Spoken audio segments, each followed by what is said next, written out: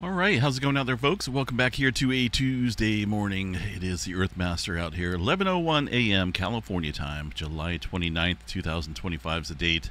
Latest activity here on the globe shows looks like a 5.8 earthquake coming into the Tonga Trench. Pretty deep earthquake there at almost 600 kilometers deep. That's going to be 363 miles deep there.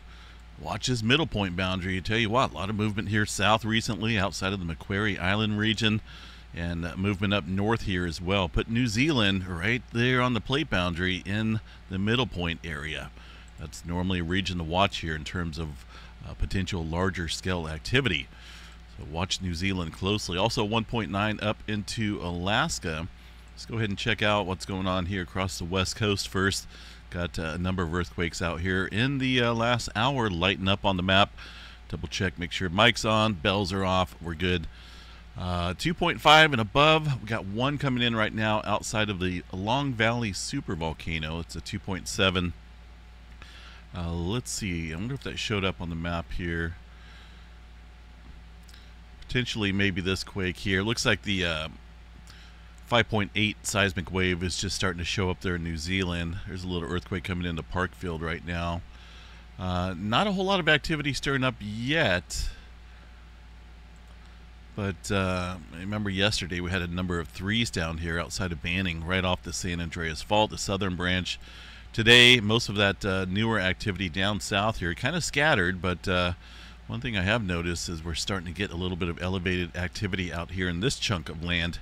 There's a little left-pointing arrow here. When this region stirs up, normally that's a sign that things are increasing out here against the plate boundary and the shear zone. So watch that. Nothing, like I said, nothing big happening yet, but things are starting to kick up just a little bit there into the Southern California region. Another earthquake underneath the Bay Area here. Look at this quake. Looks like they added one more from yesterday. There was only one. Now there's two of them. So 2.0 and a 1.3 underneath that area. Turn this off here real quick.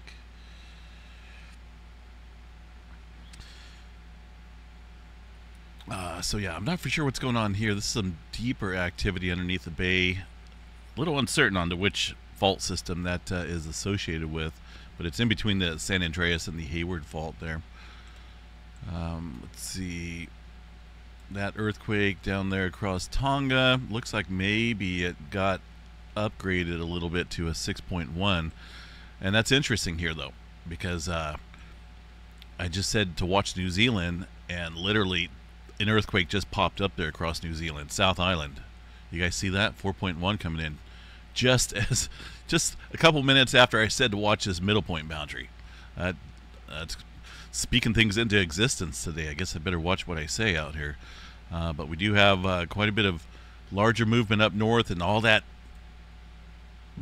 upper six, almost a 7. Originally a 7-pointer yesterday there, south of New Zealand, well south of New Zealand. Let's go back there and check this out real quick, see what we got. Yeah, 6.9, the biggest quake there from yesterday. But this is not just the only sequence of events going on here. There's been a large amount of aftershock activity here. It is a subduction zone, not a huge one, but unlike the areas up north here, strike slip boundary, there is a little trough right here, and then it kind of warps into this ridge. Very dynamic area for earthquake activity, but getting a bunch of aftershock movement there.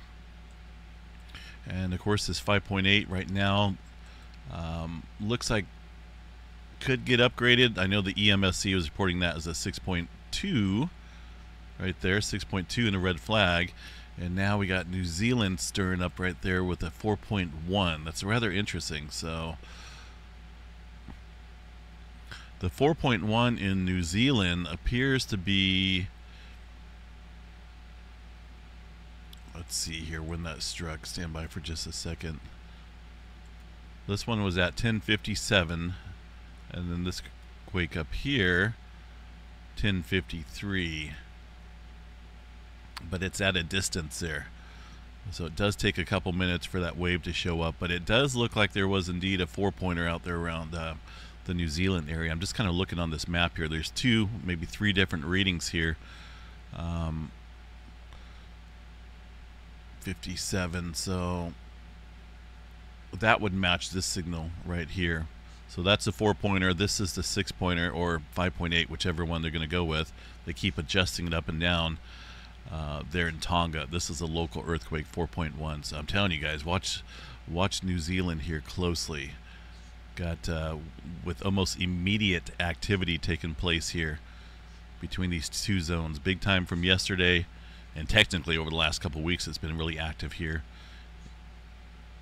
And some larger, deeper movement up north, middle point boundary. That's similar to what we've seen up here in Alaska during the last couple weeks with the 7-pointers across Alaska and the Kuril-Kamchatka. We've seen the middle point boundary here very active. And portions of New Zealand here, as we chatted about last night, the Alpine Fault there is, well, it's overdue, I think, here for a big earthquake. The last decent rupture, last major rupture on the Alpine Fault was 1717 AD. And look at this average slip rate here, 38 mm per year. That's 1.5 inches per year, which is an incredibly high amount of slip per year. Let's just do the math here real quick. 1.5 inches per year at 300 and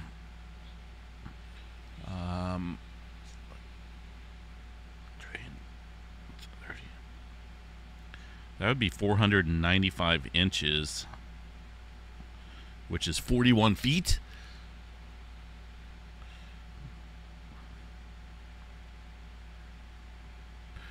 Is that right? Dang. So you 1.5 inches times, I'm just going 320 years. Yeah, wow, so there's a lot of slip that's been accumulating on that fault system there, the Alpine Fault. There is a 75% chance here that they issued back in 2021 of another one occurring before 2068, but I think that's going to happen sooner. That's an incredibly high amount. So this 4.1 that occurred is looks like it's towards the northern end of the Alpine Fault. We can go check them out real quick from the GeoNet servers. These guys, I guess we need to go here to all. Let's see here. 3 minutes ago, there it is, 4-pointer right there. They're always deleting a lot of earthquakes on here. A lot of error in their preliminary data reporting there from the GeoNet servers. But there's a 4.1. Kind of looks like it's off the Alpine Fault there. Fairly deep as well. That's 137 kilometers deep. It is raised off the globe fairly well there. So, you know, just you got to watch it, folks. You know, it's you know, how many generations have passed here? What's happened in the last 320 something years? You know, a lot has. We've built up so much of our infrastructure everywhere across the globe. You know, we're living in the information age where you can send a text message to someone around the world and it only takes, you know, half a second to get out information here. We're definitely living in the informational age here, which is good, right? When it comes to natural hazards and disasters, it helps people be aware of the potentials out here. But also, you know, not many of us have felt an 8.1 earthquake out here. You know, not many of us have felt the Cascadia subduction zone earthquake. Well, unless you're 325 years old, which or older, that's probably not the case out here. But you get what I'm saying. There's been big earthquakes out here that happened hundreds of years ago and some thousands of years ago down, you know, for example, Southern California underneath Los Angeles, the Puente Hills Thrust Fault is capable of a 7.5, and that's, you know, been like 4,000 to 5,000 years since it ruptured. And here we are way into the future. You know, I think we're going to start seeing some bigger quakes out here because so much time has passed is what I'm getting at. So watch that. Literally just a couple minutes following the Fiji quake there, Tonga Trench technically, we get New Zealand moving there. So watch that closely here, folks. Let me go back here to the California map and see what we got going on here. Okay, there's that one earthquake that came in within the last hour outside of Long Valley. Not a whole lot there across northern California or Oregon for now. Only one earthquake being reported up there at Mount Rainier. I do want to verify that because it's been a little sketchy there in terms of the reporting on the map. So I got to go here to the Pacific Northwest Seismic Network and take a look here at the Mount Rainier seismograph station here real quick. We're going to look at this one. Okay, they said that there was a little 0.5 or a little 1 magnitude, so that should show up at about 6 o'clock this morning local time. They're very well, that's above sea level, which would be shallower compared to the swarm that we've been having there. So I see it already. It's going to be this quake right here. That's a 1-pointer, about 6 o'clock this morning local time. So what about this one? It looks very similar in terms of magnitude, huh? But what about all these other ones? See those? Those are all earthquakes as well. What I am not understanding here is it looks like they've almost halted the reporting out here. Maybe for every 20 or 30 earthquakes that occur, they report one. You guys see that? That's why I look at the raw data. That's a 1-pointer. And this looks roughly about the same. I'm just going by what the graphs are showing here, right? We can check out another graph here as well and see if that showed up across this area. There's a 1-pointer. Now that one, well, it still looks like there's a handful of earthquakes out here.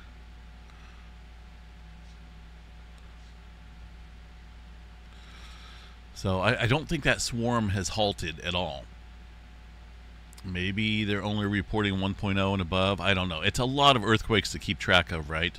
I do know the intensity has died down compared to what we had seen there, over a week ago or so. We can go to the 9th here and check that out. A little bit more active there, right? Obviously, there's quite a few more earthquakes, but back then they were actually counting every single one of these spikes here. And we're still seeing some, but the reporting has really slacked off a little bit there. So, like I say, it's something I'm focusing on. Continue to watch that. I'll cover that quite a bit here in my updates. Yellowstone National Park, nothing showing up there for any swarming. Just a couple small earthquakes this morning. Some through Idaho. A little one in southeastern Idaho, it looks like. A little 3-pointer from yesterday. Oil fields down here. Got about, well, let's see, 57 earthquakes here in the last 24 hours. A mixed bag from yesterday and today. Nothing big. Let's see what else we got here globally. Wow, got a bunch of movement out here in the what is that going on out here? One Earth, well, no, there's a bunch of quakes out there. Jeez. Out towards the Red Sea area. That right there in the Red Sea. So it started off, it looks like last night there with a couple 4s, and the magnitudes here getting a little bit bigger. Interesting little swarm out there. Not a whole lot going on up north there, but that's definitely a noticeable uptick there across the Red Sea area. Some movement around the Sumatra area, just north here around the Andaman Sea as well. We've seen some activity stirring up there yesterday with a 6.5, but it does look like that swarm has moved northward here. This is a good 100 miles from the 6-pointer from yesterday. If you look at the time scale, or the mileage scale here, yeah, it's easily 100 miles, it looks like. But now we got a little swarm going on there outside the Nicobar area towards the Andaman Sea. Quite a bit of unrest going on out here, even into today. Got Japan up here, a little bit of movement around Japan. The Kuril-Kamchatka Trench, not super active, but there is a handful of newer quakes in there as well. Looks like, let's see what we got here for today.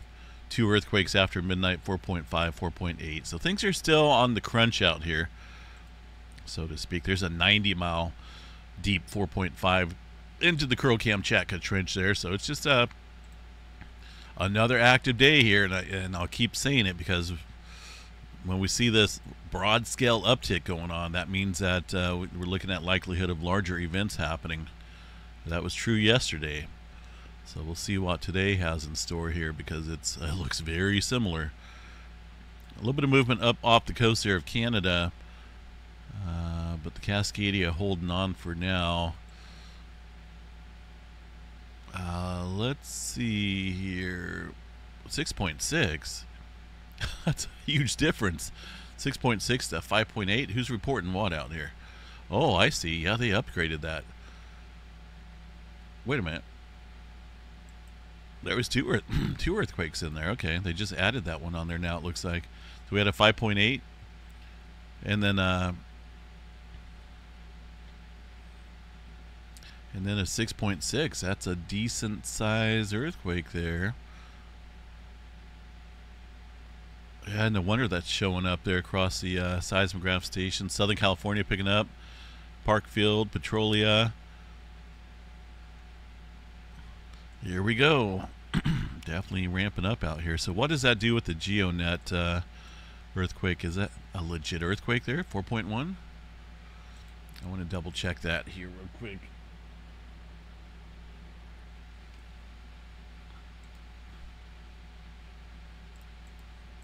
All magnitudes here. That one got deleted. That one's still holding steady there 18 minutes ago. So, wow, either way, uptick on, yeah, definitely on the move out here today, folks. Let me tell you. All right, let's go ahead and double check the space weather activity, see if anything else is going on. The sun here is not splitting. At least I hope it's not. That would be interesting, right? All of a sudden, everything just starts going outside the laws of physics. The sun splits in two, and a hologram appears. Man, the Twilight Zone. Now, we see this often here, just an imagery malfunction.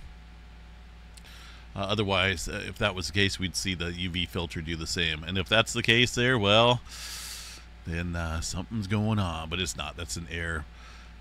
We do have, let's see here, a couple bright features out there on the sun, but really nothing big going on. These sunspots have been acting a little crazy. They've been numerous ones, but they're dying off like really quick here.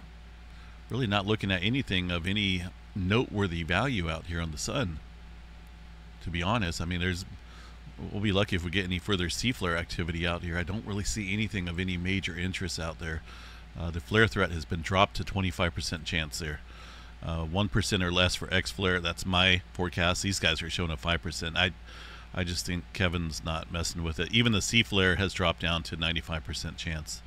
No major roars in the forecast. No major coronal holes. Nothing spectacular going on with the sun right now. Quick glance at the Storm Prediction Center here for day one outlook. We got a slight risk across areas of the northern plains again, all up into Montana. Looks like some major wind gust and a little bit of hail threats in there as well. Really nothing for any tornado activity there today. But just be on guard. Been pretty active last couple weeks out here for earthquake activity. There's that signature showing up there all across the globe, or the planet here. That's a decent sized quake, 6.6. So there was 5.8 and a 6.6. Crazy. Eventually we're going to hear about our 8-pointer here, folks. That's coming up. The question is where. It could be anywhere. It could be New Zealand. It could be the Tonga Trench. They get big earthquakes up here. It could be Japan. It could be California. You know, if you got a dart, you throw it at the globe and you pick it. I don't think we'll see an 8-pointer out there in the Atlantic, but that's just happened. That's just where I stopped the globe. But yeah, pretty active out here. So have a good day. I'll continue to watch this. I'll be monitoring all this elevated activity here, and of course, if anything changes out here, we'll jump in and provide updates. So have yourself a good day. Enjoy your Tuesday. It's supposed to be 100 degrees out here in Northern California again. So yeah, I don't know what I'm gonna do. We'll decide, and then we'll go from there. But we'll catch you guys out here a little bit later. Stay safe out there.